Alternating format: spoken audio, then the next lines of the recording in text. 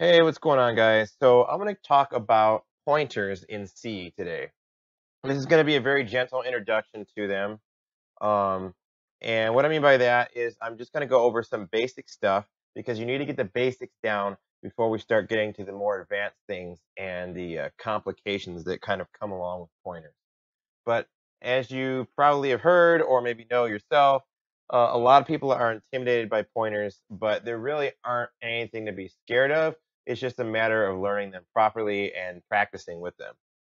It's funny because I rarely hear anybody talking about practicing and programming, but you really need to practice.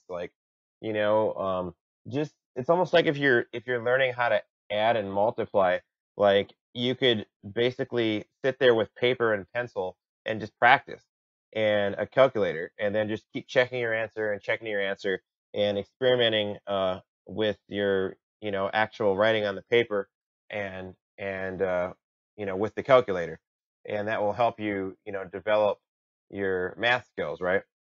Or with anything, like with playing tennis. Well, programming is the same way too. I mean, there are certain things that you will just get better with over time after repetitions, and pointers are one of those things.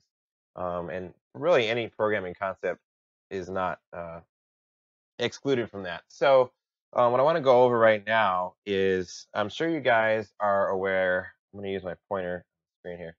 Um, I'm sure you guys have seen these types of data types, right? Integer, a char. This is just a longer integer, basically, because it's a long number. Those are our basic data types in C, right? And by the way, I'm specifically talking about C here. This is not a C++ tutorial, but I'm sure this also applies to C++ as well. But C++ has other things going on that I'm not going to talk about. So, um, anyways, these are our regular data types. And if you don't even know what these are, then I suggest going on YouTube or Google and just looking up C data types. Um, and you will learn about what an integer is. Basically, an integer is a whole number. In other words, there's no decimal point. A char is a character, like a keyboard character. Like right here, we're using A. And then a long int is just a longer number. If you try to put a number this big inside of an integer, it's going to give you an error. So that's really all there is to regular data types, right? I mean, obviously you can do more complicated things with them, but basically when you think of a regular data type, you think of in a variable like this, you think of storing the integer 25 in some whole number. So that way when we come down into the program and we refer to some whole number right here, this some whole number is going to get replaced by 25. So when we print out this text on the screen, it's going to say some whole number colon and then 25, because that's what we're storing in here in some whole number at the time. Now, if we were to go like this and we would write now some whole number, right, equals 36, now we expect to see 36 down there because we've changed the variable some whole number's value to 36, right? Well, that's pretty much how. Oops, um, that's pretty much how. Trying to kill that out there. All right. So anyway, that's how pointers work as well, except pointers. The data type in front of the pointer is very misleading because it's not actually talking about the pointer itself. A pointer is denoted by this asterisk or star here. And no matter what data type the pointer is, it's always really of data type pointer. So what I mean by that is the variable that is assigned to be the pointer. In this case, it's some whole number pointer. And then down here, it's the letter A pointer. And then down here, it's long freaking number pointer, right? So those are three variables of type pointer. And really the int, the char, and the long have really nothing to do with these variables themselves. And that's where people get thrown off about pointers. So what we mean by that is that all three of these pointers, even though one's an int, one's a char, and one's a long int pointer, they all only contain a memory address of the same size.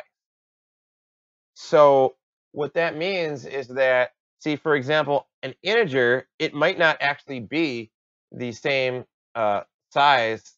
Like an integer variable may not be the same size as a char variable, and a char variable may not be the same size as a long int variable in memory, right? However, all the three pointers are the same size because they're not, the pointers aren't actually storing integers, chars, and long ints. They're just storing addresses, and the addresses that they're storing, if you were to go to that address, then you would find the actual data. Okay, so a pointer is storing an address to data, whereas an actual like a direct data type variable like these, which are not pointers, they're actually just storing the data itself. So when I type some whole number in my program, it's going to give me 25 because 25 is what's being stored in the variable some whole number, right? However, if I type some whole number pointer into my program, it's not going to give me 25. Instead, it's going to give me a memory address. And that memory address is going to be the memory address that some whole number is referring to. So I'm going to show you this as an example, but I'm going to talk about one more thing. You could almost say that a pointer is basically pointing you to the variable which then stores the data. And the variable that it's pointing you to is what's stored in the memory, right? So I'm going to show you some examples now, and you'll see what I mean here. So I'm going to run the program,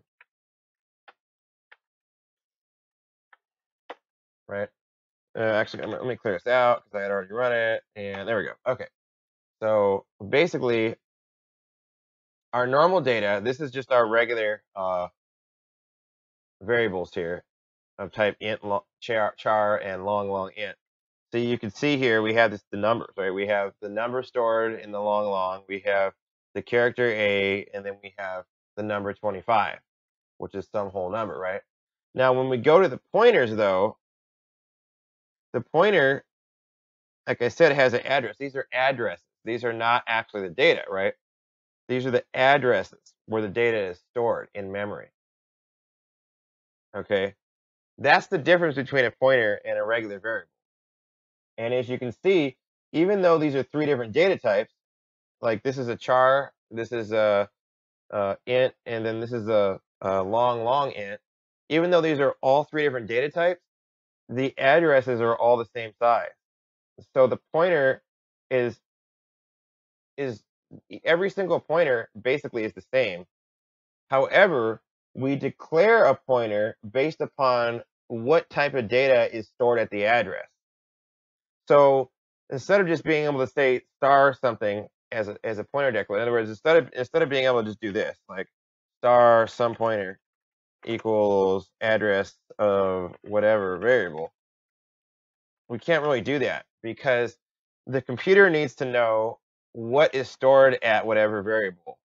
So you have to tell it int, char, long, whatever, byte, whatever data type. It has to be something. You can't just do this. You can't do this right here where you are just saying star. However, you should really think of it like that because that will get rid of all the confusion in your head. Because if you think of it as just a star variable name like this, you're gonna know it's a pointer. You're gonna think, okay, this is a pointer. So anytime you see star variable name, you know that that's a pointer that's being declared in a declaration. Okay. So now you know kind of how that works, right? But you remember you can't do it like this. You have to specify what is here. You have to specify what type of data is in there when you first declare it. So let me get rid of this line here. All right. And now I am going to talk about this ampersand operator here because we know the star operator when you declare a pointer. it is saying this is a pointer, right? Now I want to talk about this ampersand operator. The ampersand operator, as you might have been able to tell here, since we're putting it in front of some whole number, it gives us the address of where some whole number is stored in memory. Okay, so if I were to get rid of this, right, now this is not going to work because now some whole number is referring to the number 25, the value that's at some whole number, rather than the address of some whole number, right? So we can't do this now because remember, some whole number pointer is a pointer, and a pointer can only store memory addresses. It can't store integers. It can't store 25. 25 won't work inside of a pointer. And what we're doing here now is we're saying pointer store the number 25 in you, and it's not going to work. Like it literally will not work. This cannot happen. I'll show you. I'll save the program and I'll try to build the program right now, and it's not going to work. See? Warning, initialization makes pointer from integer without a cast. See, it won't work.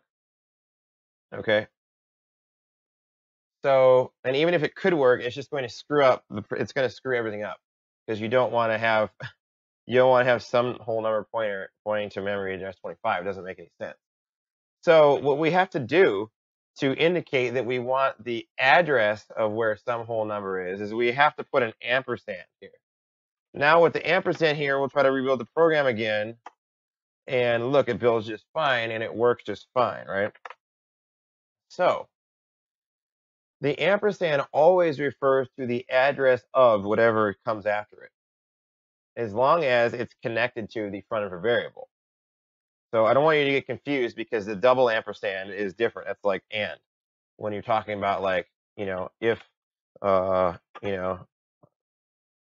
don't know, some whole number is equal to 5 and the letter A is not equal to 6, right? So it's not this kind of and.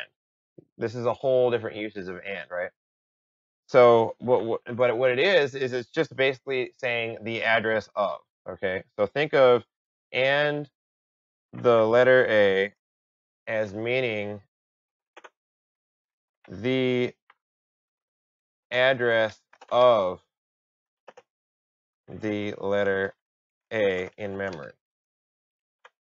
Okay, now that's not code, that's just for your own. In fact, here, I'll make this proper here. There we go. So I'm just going to put it as a comment, right? So that's just for your own knowledge, just to illustrate. So that's the basis of pointers. So pointers are variables that store an address, and that address is where the actual data is. So the reason why you have to specify still int char or long int is because the computer needs to know how to approach that information that's stored at the address when you're going to use it. So you can't just say this is a pointer and not tell the computer what. I mean, you kind of can when you get more advanced, but you don't generally want to be doing that all the time. That's for special cases and stuff because you could eventually declare like a void pointer and stuff like this. But that's much more advanced. But basically, what you want to be doing here is you need to know what is being stored at this memory location, and then you need to, when you declare the pointer, use the data type and then the star asterisk operator, just like this, and then you say address. Now, I'll just give you a couple of typical mistakes that new people make, right? Because everybody knows pointers are confusing and they're hard to learn, and everybody hates them, but they're really not that bad. But they can allow you to make some nasty mistakes. So, for example, I'll give you a couple examples here, right? So what happens now if I do something weird like I say, and some whole number equals 5, right? Well, that's not going to work. And I'll even show you it's not going to work, and I'll show you what error we get so that you know it's not going to work, and you see exactly what happens when I try to do that, right? See, L value required as left operand of assignment. So basically, you can't do this because I'm literally telling the computer change the address of some whole number to 5. And you can't do that because you can't directly control the computer's memory like that. Like you can't tell the computer like to change its memory address structure around. You can't do that. So that doesn't work, right? Now, what I can do is I can say some whole number is 5 because some whole number is a regular variable up here, and we're just going to change it from 25 to 5. I can do that. That would be legal, right? In fact, I'll save it, and I'll build it, and I'll even, check this out. I'll even print it out for you. So see, some whole number is 5 now instead of being 25 because we changed it from 25 up here to 5 down here before the program printed everything out. So now I'm going to show you something else that could get screwy is, let's say, okay, so let me go over this too real quick. So after you declare a pointer like this, now if you want to change it around, the syntax is a little bit different. So if I now say the letter A pointer, if I want to change what it points to, I could actually just set it equal to another pointer. So if we want to make the letter A pointer point to a different char, so check this out. Let's see. I'm just going to create a whole different grouping here. So I'm going to say char the letter B equals B, right? And then I'm going to come down here and I'm going to say char pointer, the letter B pointer equals address of, or actually tell you what I'm going to do. I want to say the letter A pointer now is equal to the address of the letter B, right? I'm going to build this. I'm going to run it real quick so you can see what happens. See, it builds. That's fine to do that. It's legal. And see, now it says the letter A pointer has the data B, right? So you might be wondering, like, what the heck's going on here? Because there's a couple of different things. The first thing that's going on that you might notice is that I no longer used a star when I was referring to this, yet it changed, stuff still changed, right? And the reason why is because this is the initial declaration. And when you initially declare a pointer, you have to declare the data type that it's referring to, and then you have to use the star. But now that the computer knows this is a pointer, you don't have to do that anymore. So now you can just use the letter A pointer as if it's just any old variable, because that's really what it is, because a pointer is a variable that stores memory addresses, right? And now we can assign it a different memory address. However, notice what I had to do there, though, is that I had to create another variable that was a char, because see, I couldn't do this. Let me show you. I couldn't do the letter A pointer equals the address of long freaking number.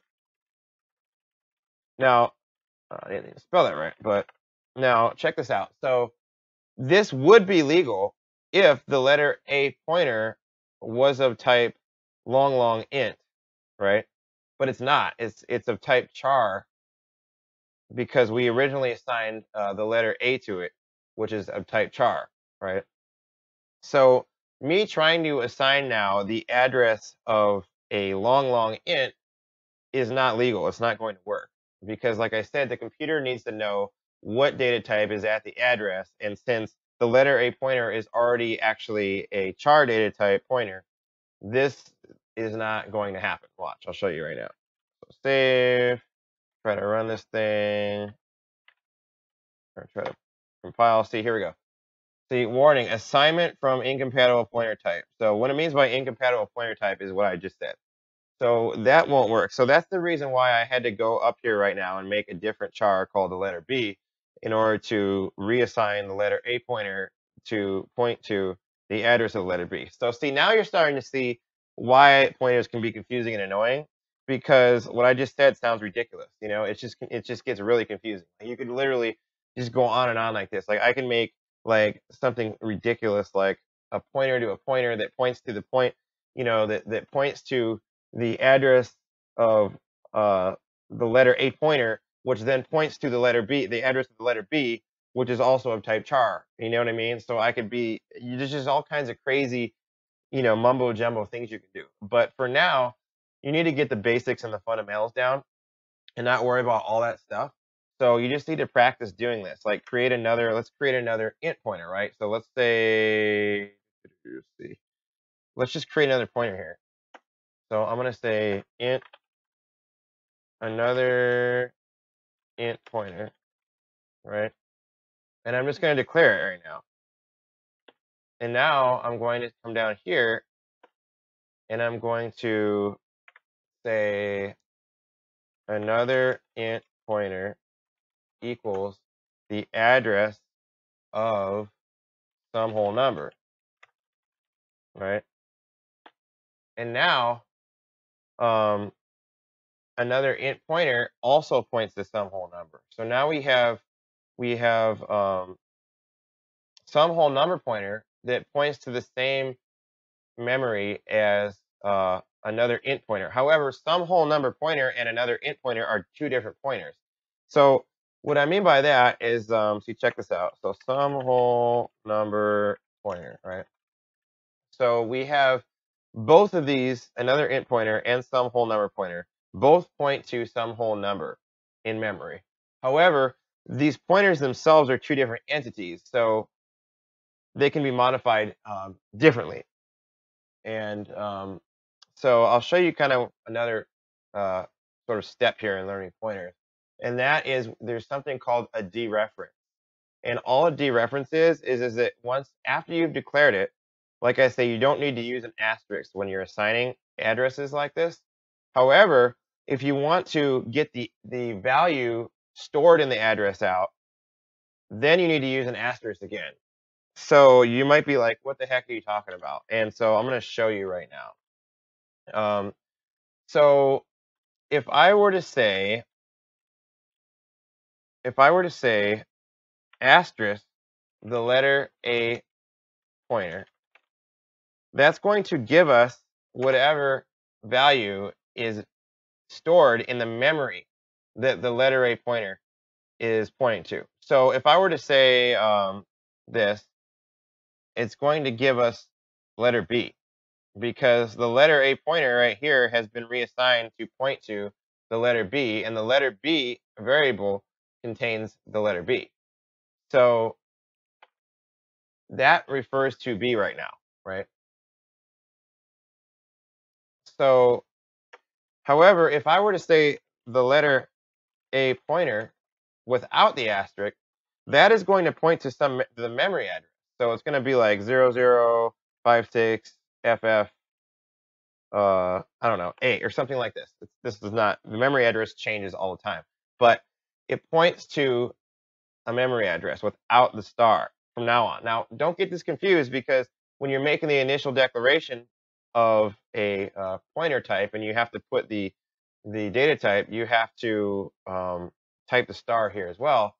But this is just telling the computer, okay, this variable is a pointer variable now.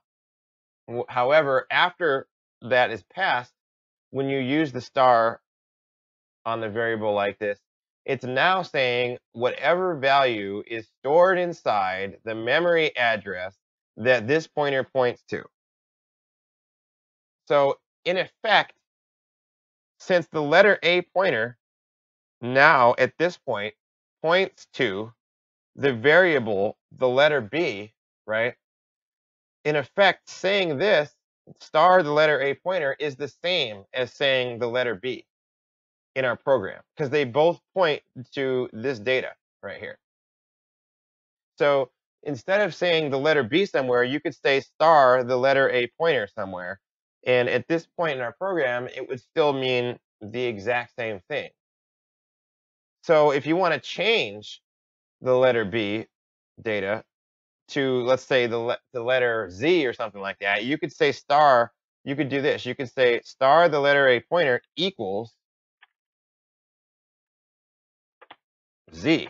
And now, if we were to print out on the screen the letter A as a variable, we would actually get Z.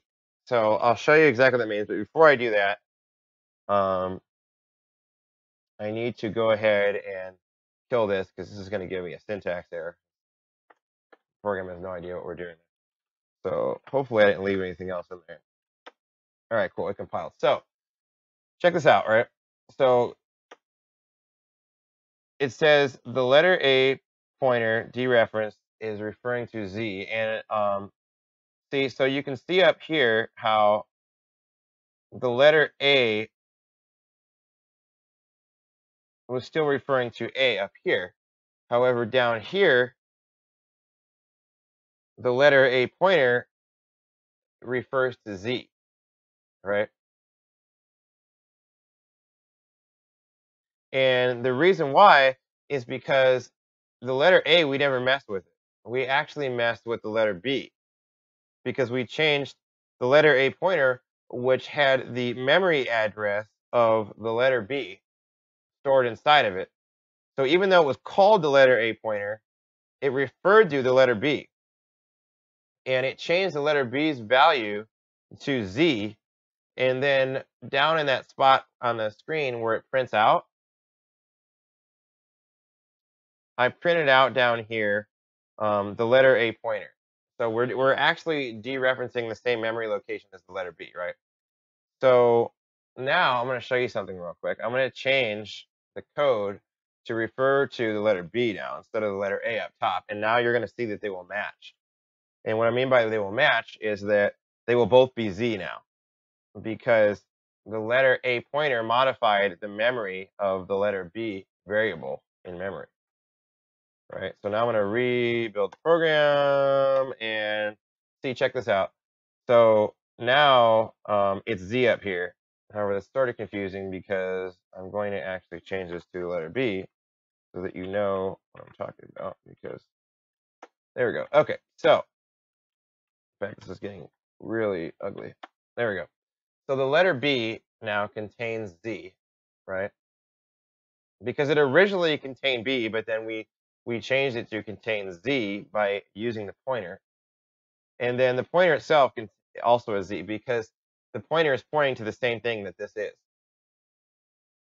Okay, so you can see now how things can get confusing because the name itself doesn't matter when referring to the memory. What matters is how you're actually referring to memory. So when you're thinking of pointers, think memory, memory, memory. That's the biggest difference when you're dealing with pointers versus when you're dealing with regular variables. Because most people, like when they start learning like JavaScript or really any language, honestly, but when you start learning a language and it doesn't have pointers in it, you basically all you do is you think like int giraffe horns equals 2, and it's that's pretty much all you really think of. You think of now, okay, cool, when I say giraffe horns, in my program from now on, I'm referring to 2. So I could say giraffe horns times 500, and I'm gonna get, 1,000 or whatever. I could do something stupid like this. So you could say like, now I'm gonna say int multiplier of giraffes. I mean, this is just silliness, but so now we're gonna do basically 2 times 500, which is gonna give us 1,000, right? So that's usually the way you think of variables in programming. And they obviously you can change them and mess with them and stuff like this. Like in languages which aren't like strongly typed, like JavaScript, you can even change you could say like now giraffe horns equals like hello there or something, which is a huge no-no in a strongly typed language because giraffe horns is a type int. You can't do that. But obviously in JavaScript, you could say something like bar, and the compiler or the computer figures out whatever you're trying to talk about. However, you need to stop thinking like that in general when it comes to pointers, because when it comes to pointers, you need to start thinking about memory. So there's one more step here. In other words, instead of thinking about giraffe horns as meaning 2, really think of giraffe horns as storing the value 2 in the computer's memory. So that way, when you start thinking of a pointer, like you could say like int pointer giraffe horns pointer equals the address of giraffe horns. It's a whole lot easier to wrap your head around when you think of giraffe horns being an area in memory where 2 is stored. Because now you can think, okay, cool. So I'm going to store inside giraffe horns pointer, that memory location of where that 2 is stored. And now I can say, okay, well, I want to get at that. So I want to modify giraffe horns, right? So now I could say, giraffe horns pointer equals 25, right? And now you can see that's totally different. We've basically modified giraffe horns indirectly because we've directly sought out the memory that giraffe horns is at, and we've changed it to 25. And this comes with more confusion and complication. But what I suggest doing is just this: write yourself a little program and just play with these things. Play with the ampersand, play with the asterisk, and play with assigning these pointers like this versus assigning the regular variables. And get errors, screw stuff up and piss off the compiler and all that stuff, and just play with it, And honestly, the best way to do this, in my opinion, and this came from a guy who's who I learned stuff from, is to just keep it real basic. Don't even use an IDE. Just use a simple text editor. Like you can even use Notepad, but Notepad doesn't have syntax highlighting. I use this thing called Emacs, but that thing has a whole learning curve, which I don't really recommend unless you are a really patient person. But just get out Notepad or something and just play with this stuff, and just use a straight up compiler. And if you don't have the plain old compiler, Google GCC for either Windows or Linux or whatever, and get that thing and put it on your computer and just use the command line like I'm doing. Super easy. Just go back and forth, and when you want to build a program, you just GCC -O, and then you tell it what you want the name of the executable file to be, and then where to get your code from, like what source file. And that's pretty much it. So I just suggest doing that for practice and just have fun with it. Do things you're not supposed to do. Do things that are quote unquote unsafe and dangerous. Even like if you've learned functions already, build a function and like basically put a pointer inside of there and see what happens when you try to dereference memory that is out of scope. So in other words, after the function is finished, try to reference a pointer to the memory that was in that function, see what happens, and just stuff like that. And just get more comfortable with it and enjoy it because it's a lot of fun. And yeah, that's pretty much that. I'm going to see if this thing can build right now. I don't know if it will. I guess it does, but anyway, all right, guys, thanks for watching, and tune in next time. I'm going to go over some more in-depth pointer stuff. Take care.